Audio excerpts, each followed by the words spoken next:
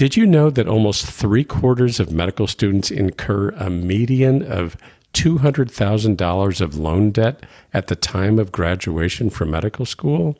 And that doesn't even include loans from undergraduate years. And that's before interest starts compounding, which raises the actual total amount paid back to 2 to 3 and even 4 times the principal over the life of the loans. Physicians with such debt often feel underwater throughout their professional lives. It's as though they have a second mortgage. However, there is help. There are options, and there are people to assist us with navigating through the complexity of the loan repayment options. So, my guests today are Joy Sorensen Navarre, who is a national recognized educator and expert on student loan debt. She's also the president of the consulting firm literally called Navigate, which assists physicians in achieving student loan relief. She was one of the first guests on our main podcast, RX for Success, and you'll have to scroll back to episode number 9 to hear her, but it is well worth your time. My second guest is Dr. Desmond Bell, who is a podiatrist and the chief medical officer of Omeza, a medical technology and consumer healthcare products company that's focused on healing chronic wounds. He's also the founder and president of the Save a Leg, Save a Life Foundation, which is a nonprofit dedicated to the reduction of lower extremity amputations. Des is also one of my physician coach partners here at MD Coaches, and just one heck of a guy. He too was a guest on RX for Success, and you can hear his path into medicine story by going to episode number 19. Well, in this episode, you'll hear about misconceptions and common mistakes made by the indebted, the options that are available to deal with loan debt, including repayment plans, account adjustments, consolidation, and even loan forgiveness.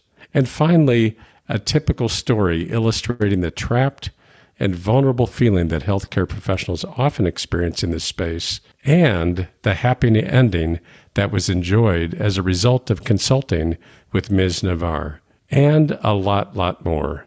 Please stay tuned. There are times in our lives that change the way we see the world.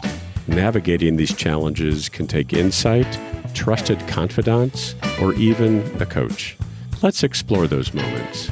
In this companion podcast to RX for Success, we will discover ways to learn and write our own success stories together.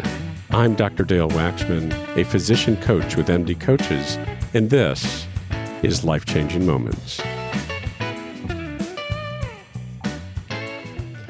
So, Joy Sorensen Navarre and Des Bell, welcome to Life-Changing Moments. Thank you so much. It's great to be here. Well, in a way, sure. And in a way, this is welcome back to Joy, who was one of our early RX for Success podcast guests. And you'll hear about the number to look for that episode in the program notes. And Des is one of the coaching staff for MD Coaches and also the host of a previous show that we had, which was Inside the Doctor's Lounge. And so for those of you who are Des Bell fans, it's good to welcome him back to the show. So this show is about financial health. And as we have talked about on the show before, that we're interested in physician well-being in a lot of different perspectives. And one thing we have not attended to too well on this show is financial health.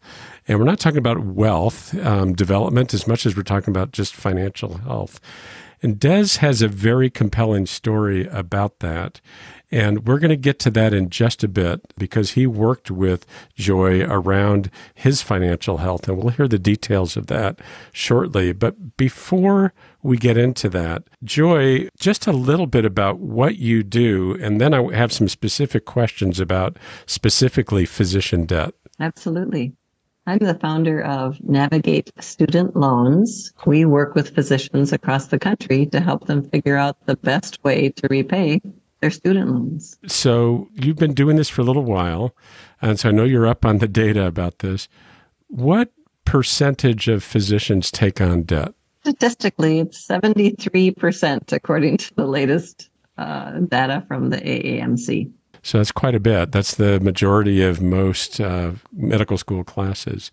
And also, I know there's a lot of, I hear this batted around a lot.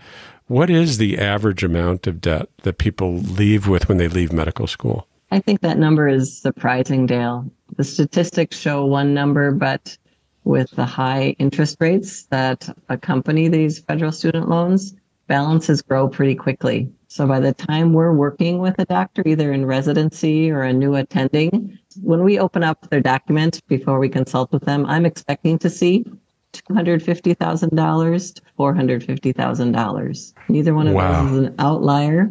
Those are just the common situation that a physician will see. And it's not uncommon to see 500, 600. The most we've ever seen was 873, I think it was. Wow. Well, what that brings to mind, Joy, you said already, like by the time they come to you because some of the accumulated debt, I think what I've heard is lower than that, but that's like the amount at medical school graduation, right? So, Exactly. And we're going to get into why those amounts are different here in just a little bit. But what I've heard is, generally speaking, it's about the average at medical school graduation is about $250,000. Does that sound about right to you? It does, yes.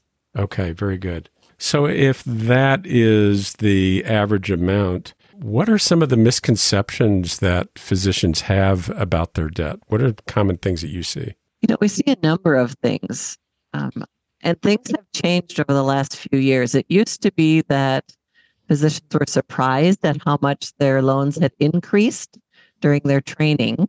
Now there's a lot better education during medical school, during residency. And so most commonly physicians today feel like, this is just a burden that I must bear. It's something I'm going to have to figure out. And that's probably healthier, right, than the prior situation. I think we see mistakes when, common mistakes related to stress, related to, I don't have a minute to think about this. I'm just going to do my best. And then they don't think about it for a long time, perhaps, like the set it and forget it. In some cases is a great financial strategy. In other cases, like student loans, where especially in the last month to 3 years, we've seen a lot of policy changes. There's a lot to be paying attention to. So maybe that's the biggest problem, is not having the time to pay attention to what's happening. So if those are some of the misconceptions, what are some mistakes that are made? Probably the craziest mistake that I've seen is the physician who we had not worked with, but her roommate had worked with us, and she had done the exact same thing as her roommate had done.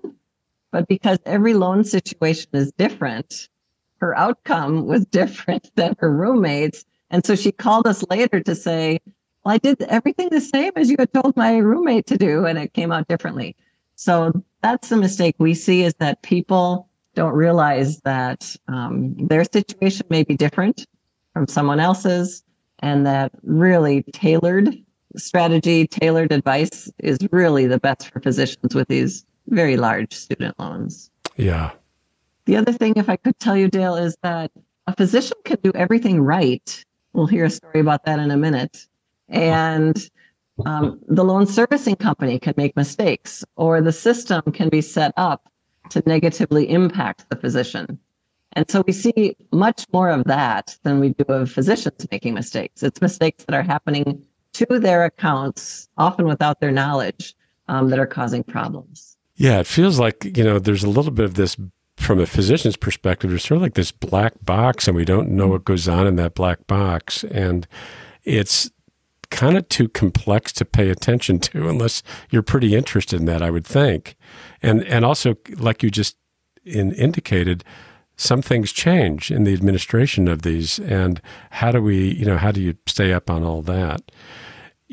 I guess where we're heading is, so what can be done about this? Because there's a lot of people that are in a lot of debt, and it's an albatross around their neck, and some things kind of get out of control before people realize it. And which leads me to Des and your story. So first of all, tell our listeners, just for those who aren't already familiar with you, a little bit about who you are, what you did, and what you now do.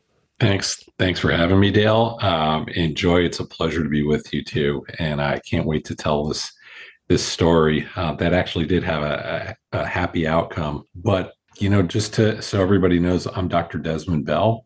I was in clinical practice for over 25 years in Jacksonville, Florida. I specialize in wound care. I'm a podiatrist by profession, by license, but I dedicated my career to limb preservation and working primarily with people with non-healing wounds. That has led me to another career now, serving as the chief medical officer of a company that I helped. I was instrumental in developing products that turned into a company, and that company is called Omeza. So I wear several hats, and besides MD coaches too, which is where I met Joy. And so, yeah, that's kind of how the story kind of comes together, how it all ties together. I began my career later than most. I had actually graduated college, undergraduate, and worked for 5 years, and decided I wanted to go back to school and become a physician. And one thing led to another. I was actually fast tracking to go to Rutgers, believe it or not. I was looking at orthopedics. And then the week before my letter of recommendation was due, my pre-med advisor went out with a quadruple bypass. So now I'm a little bit older, and I started getting information from podiatry schools. And I said, well, this makes a lot of sense. So long story short, I enrolled podiatry school in Philadelphia, and didn't know much about the whole loan process or anything like that. And now I'm an older student too. At this point, I'm about 30, 31 years old when I'm starting podiatry school. And I wasn't going to ask my parents for money. I mean, they were kind enough to let me move back home for a while I was doing my pre-medical work. So I took out loans, and I figured, well, this is what you got to do. And I'm going to focus now all my energy on being a student, and didn't realize what accruing interest meant from the time you signed off on a loan. So I took out several loans. And when I tell you I was not living an exorbitant lifestyle, I was rooming with 2 other people, and all the typical things that you do as a student. And went to residency, started residency. My first residency, I think I made 17.5 for the year. And then my second year residency, I was living large. I was making 30 grand. And again, you're not paying your loans back at this point because you're just trying to make ends meet. Fast forward, end up moving to Florida, set up a practice, actually worked for somebody for a little bit, and starting to pay my loans back, and then started a little practice. And somewhere in there for maybe a year or so, I took a little forbearance just to kind of allow myself to get established and to, because I didn't have any patience when I went solo, because you could still do that back when I began my practice. Anyway, long story short, at some point, my loans started being sold to different organizations, and I'd be paying back my loans, but it got really confusing at some point. And somewhere along the line, unfortunately, I went through a divorce, and my ex-wife actually had consolidated her loans with mine. But the point is, when I started this all out, I took out about $130,000, which to me was not taking on debt. It was more of, I felt it was an investment in myself, and a good investment too, because I figured, well, I'll be making more money than this, as I get out and get established and so on. Well, by the time I was going through the divorce, now I'm owing well over probably $300,000, and there's no end in sight. But now the interest is accruing at a faster rate too. So how did I go from taking out about $130,000 to now owing over $300,000? But I've been paying it off all along too. And this is where it got crazy. So as maybe the universe stepped in, I'd been doing the Inside the Doctor's Lounge show for MD coaches, and Joy was one of our guests. And we started talking, and it was just one of those moments where what she was saying hit home in a big way. And I will tell everybody, as physicians, we maybe aren't always the sharpest tools in the shed, but we're also not dummies either. And we're pretty well financially, astute. we understand how things work. But there's a certain component of shame that went with this too, that I was feeling, because like, I felt like I got duped somehow. It's like, Dale, I told you this at one point. I felt like I could have done better if I borrowed money from Tony Soprano. Okay. Because that's kind of the gut punch when I saw how much I owed. And so Joy's service was something I said to her, listen, if you can help me out, I'll be forever in your debt. And not only did she help me out, she went above and beyond in my estimation. Now she'll probably be humble and say that she didn't do anything exceptional other than what she would have done for anyone else. But she helped me organize this and see things in such a way that I realized that I had been paying back for well over 20 years. It wasn't my imagination, but now, up until a few months ago, now I'm owing over $400,000 and counting. So this insanity was just something that I finally resolved myself. So you know what? I'll probably never pay this off. I'll probably be dead, and then it'll be forgiven, and that'll be that. And so it's not that I was sitting around waiting for death, but it was certainly one of the options to be free from this thing that I was carrying on my back for a long time. Again, not living a crazy lifestyle by any means, just always being careful, making sure my bills are paid on time. But, like a lot of people, just not really, you're still maybe a paycheck or two away from disaster. But also as a physician, you never know when your patients are coming in. You never know how you're going to project your income from year to year. And there were points even where I said, is this really all worth it? It's like I'm doing what I love to do. But at the end of the day, is all the stress and aggravation and everything else, including the student loan indebtedness, you're almost like trapped. It's like there's no way out. That's almost how you feel. Hi, I'm Rhonda Crow, founder and CEO for MD Coaches. Here on RX for Success, we interview a lot of great medical professionals on how they grew their careers, how they overcame challenges, and how they handle day-to-day work. I really hope you're getting a lot of great information. But if you're looking for an answer to a specific problem, management or administration challenge, or if you're feeling just a bit burnt out, like maybe you chose the wrong career, well, then there's a faster way to get the help you need. No, it's not counseling, it's coaching. RX for Success is produced by MD Coaches, a team of physicians who have been where you are. I know you're used to going it alone, but you don't have to. Get the support you need today. Visit us at mymdcoaches.com to schedule your complimentary consultation. Again, that's mymdcoaches.com, because you're not in this alone. We'll get back to our interview in just a moment, but right now I want to tell you a little bit about Physician Outlook. If you haven't discovered this remarkable magazine, please do so very soon. It was created by physicians, for physicians, to showcase the intersection between clinical and non-clinical interests. Whether it's writing, painting, cooking, politics, and dozens of other topics, Physician Outlook gives a physician perspective. It's available online and in print. It's really unique among physician lifestyle magazines. And like the Prescription for Success podcast, Physician Outlook amplifies the voice of any physician who has something to say. It also engages patients who still believe in physician-led, team-based care. And Prescription for Success listeners can get 3 months free when you enter our promo code RX for Success and select the monthly option at checkout. That's a really great deal on this stunning publication. And now let's get back to today's interview.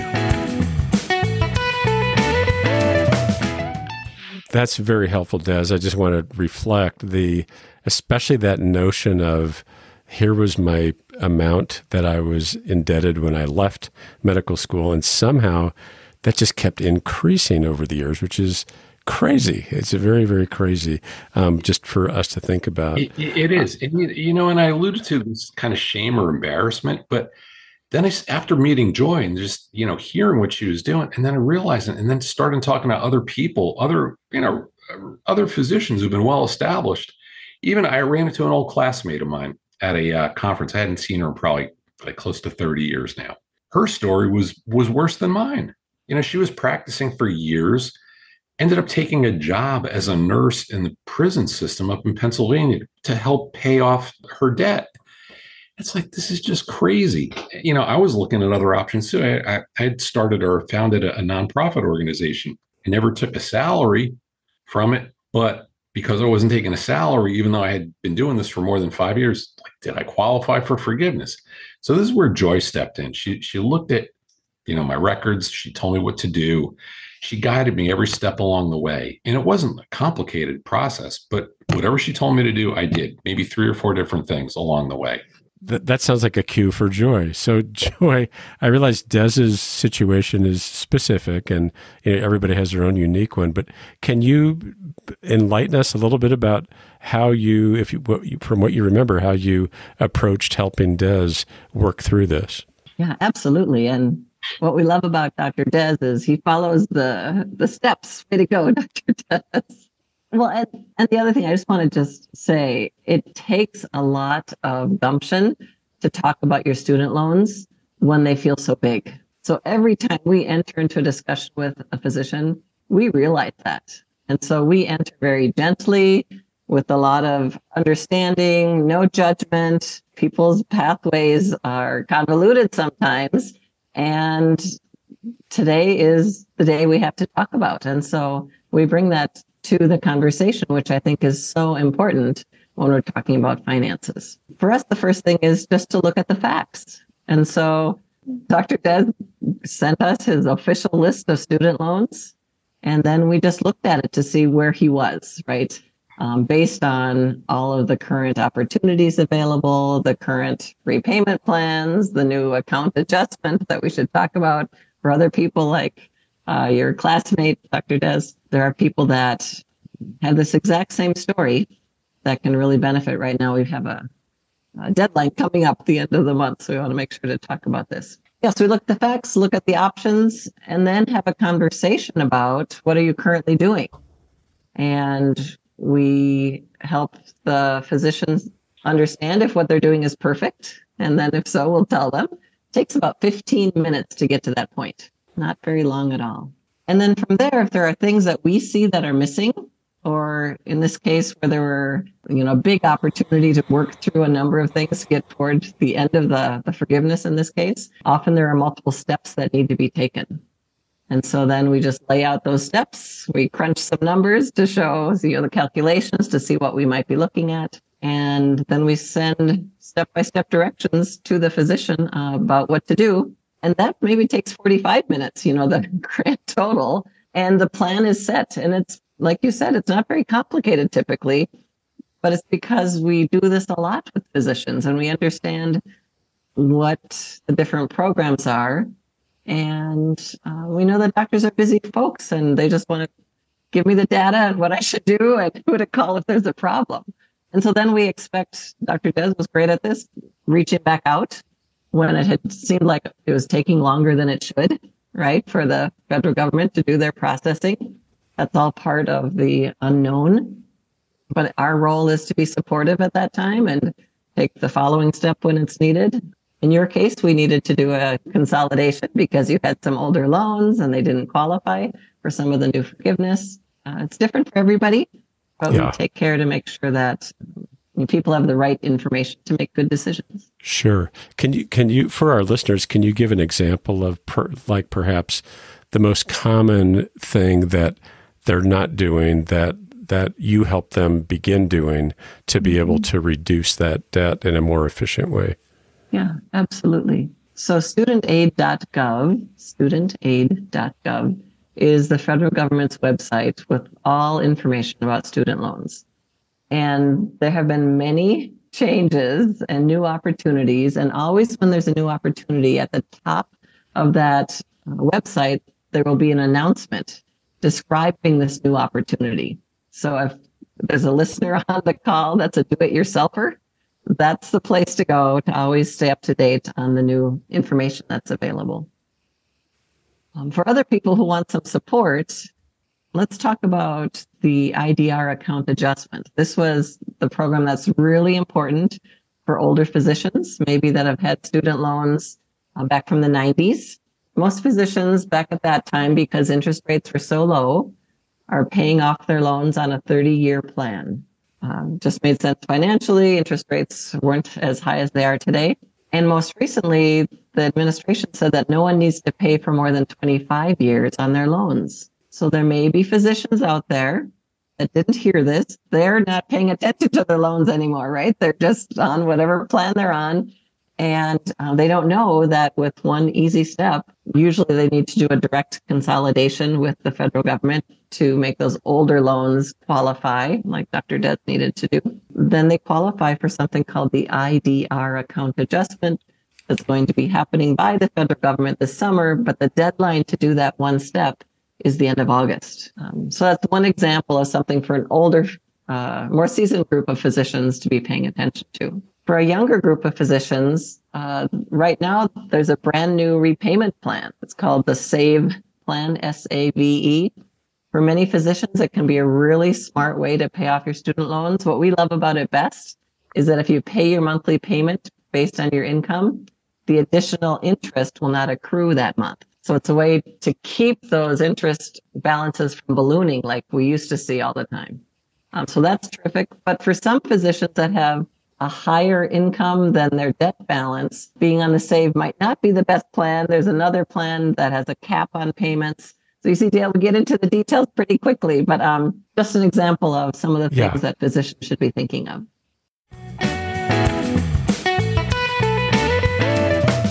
We'll get back to our interview shortly, but first I want to take just a moment to speak to anyone who might be struggling with student loan debt.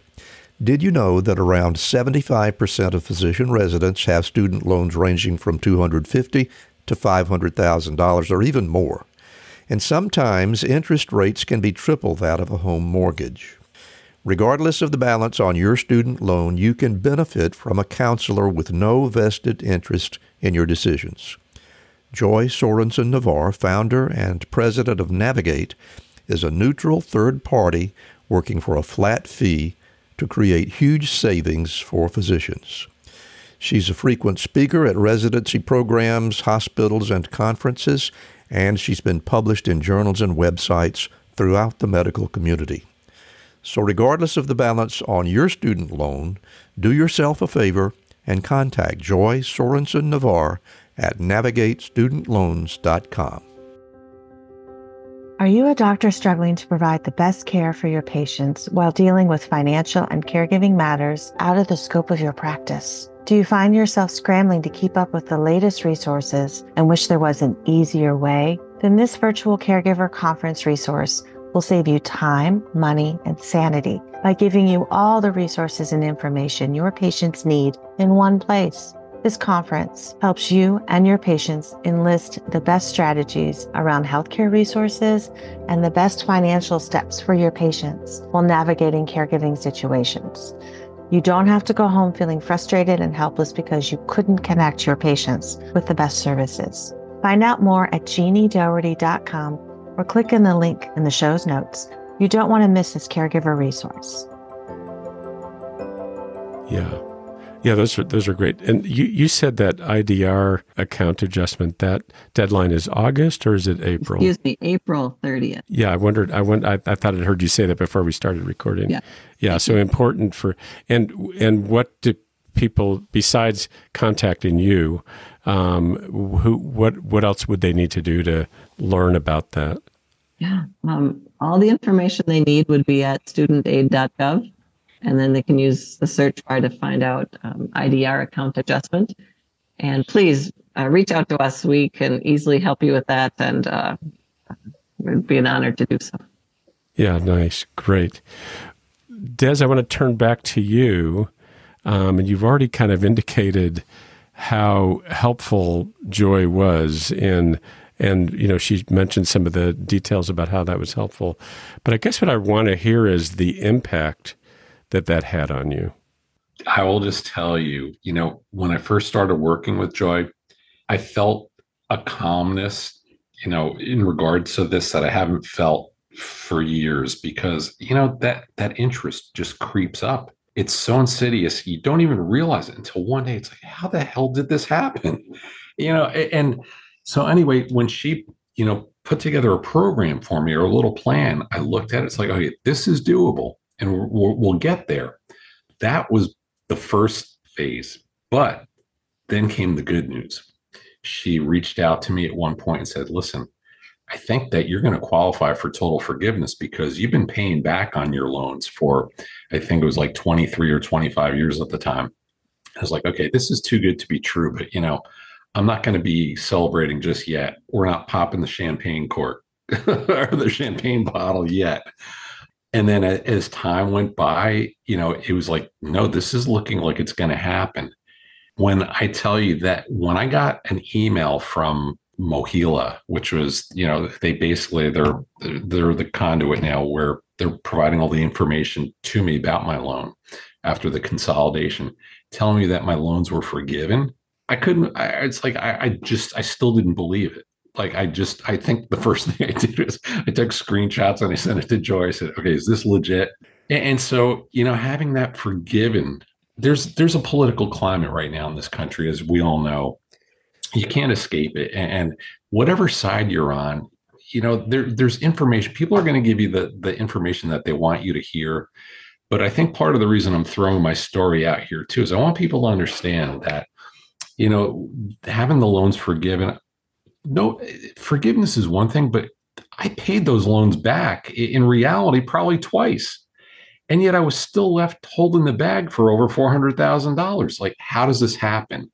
This should never happen. There's something wrong here, and this needs to be fixed. And so Joy's service, basically, not only did she take the weight of the world off my shoulders, but, I was really looking at, it's like, if I finally do retire, at some point, am I even going to be able to enjoy anything? Am I going to even be able to do other things? Or am I going to be strapped with this always hanging over my head? And, I want to leave money to family, whatever it is, all the little goals that we have, they're humble goals. There's not something crazy, but it just impacts your thought process and your mindset. Fortunately, I think I'm strong enough to navigate through this type of thing. And, I just live in the moment. But at the same time, it's like, the future is really unclear with all this hanging over my head. So to have this, when I tell you, what a gift. And as you know, Dale, as physicians, we dedicate our lives to giving to others all the time.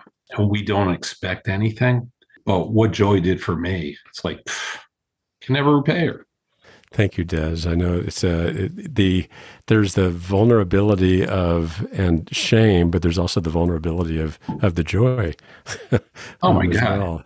Yeah. Listen, I still remember watching the ball go through Buckner's legs in the World Series and watching friends of mine celebrating because they were Red Sox fans. So I learned a lesson that night many years ago. You don't celebrate until it's a done deal. And, once I got, verification, I was like, wow. So we did pop the champagne, believe me. Yeah. That is a huge, huge weight. We should not underestimate how big that is. And I'm still astounded by this accumulation of debt because of the interest rates. And by the way, it also made me, you said something earlier, Des, that made me want to ask Joy something. It was about this, loans get sold to other companies. And I was just curious, Joy, does that have something to do with how these things get compounded? Or, what is that about that? I know that I should annoy the heck out of me when our mortgage got sold to another company. The selling or the transferring of loans from company to company really isn't the biggest problem related to the interest rates. It is the actions that almost all the loan servicing companies do between the lines of what's legal, what's accepted. There are a lot of gray areas out there for management of student loans. And these companies, I believe, in a predatory manner, are taking advantage of borrowers in a way that increases their profitability, in a way that then increases the interest rates. And so, there could be a number of months in the processing of some kind of a application for a certain repayment plan. It should happen immediately. Instead, it takes 3 months. You don't make payments during those 3 months, but interest accumulates during those 3 months, right? So it's those kind of tricky things that seem innocuous in like between one person and 1 month. But when you put it together over a lifetime of payments and then over a whole nation of borrowers, It's a big problem. Oh, yeah, that's really huge. Yeah. So, Joy, let me just, as we kind of wind up here, anything else about Des's story first that you want to add to or enhance in terms of how working with him was unique or not so unique? It's a pleasure to work with you, Des. I know what you do on the side to help people with their wounds and just this amazing work. And I remember back on that original podcast, you said a couple of things, and I thought to myself, first, I was so impressed that you were being vulnerable, like on the air with people about having your own student loans, right? And then, but I also didn't want to impose, and so I, didn't push our services or anything. But then you connected, or somehow we connected together along the way, and it felt like seriously an honor to be working with you because of how I esteem you and the work that you're doing for the community. And the fact that I could somehow in a little way help you, help others, that to me, I would love to do that all day long. Right. Thank you. Turn that around to the honor and pleasure have been mine. And I vowed that I would do anything I could do to help you, because what your service is doing, you're helping people that are vulnerable and can really use the help. And, we get so wrapped up in, our world and focused, and then life steps in and, before you know it. So I felt that if my story, it may resonate with others, and I have a feeling it will. And so, the way you get this stuff out, we have to get it out in the open first, and then we can start to solve and work together. And, we have a responsibility to help each other out, that we're all passing through, right? So that's our role. We should be there for each other. And that's why, okay, if it happened to me, not that I'm some genius, but I'm sure it's happening to other people. And, they shouldn't have to deal with the same kind of stress. Life's too short. This is just bad stuff, and it needs to be fixed. Like I said, that's my opinion anyway. I think there's a lot of people that agree with you, Des. Let me just ask each of you if there's anything else that you'd like to impart to listeners that hasn't been said yet. So I'll start with you, Des, and then we'll give Joy the final word. Anything else you'd like for people to know? Listen, to be in medical practice, you have to be financially viable to be able to provide your service. And that even goes to the extent of paying your bills, being able to go to work every day without worrying about stress. You have to be focused. So you don't need this kind of stuff hanging over your head. So to have a service like what Joy's provided is just incredible. But early on in your student loan journey, let's say, or however you do it, take out as little as you can. I would highly recommend that. Neither a borrower nor a lender be. But, we all have to do what we have to do. And understand that there are resources out there. It's just, it's part of the life lessons. And, you're trying to do the right thing. There were times where I'd say, man, I could have bought a house for this and I'd be doing really well. But, it's all worked out now the way it's supposed to. And just know that there are people, again, there are resources out there. The other little tip I would say, if you're still in your 20s, start that IRA. Learn the advantages of compounding interest, not the disadvantages of it when you're on the borrowing side. So if you got little kids, start those programs for them now. Great sage advice, Des. Joy, how about you? Final thoughts, things that you'd like to impart that we haven't heard yet? I would say that there's always hope. Student loans are a heavy burden, and yet we have yet to find someone that there wasn't a good option for, right? There's always options available. Don't go it alone. Reach out. We're happy to help, but there's other organizations just like us. So if you hire someone to do your taxes, you hire someone to mow your lawn, think about finding someone to support you on your student loan plans. So it's complex enough that you probably don't want to do it on your own, and there is good support out there.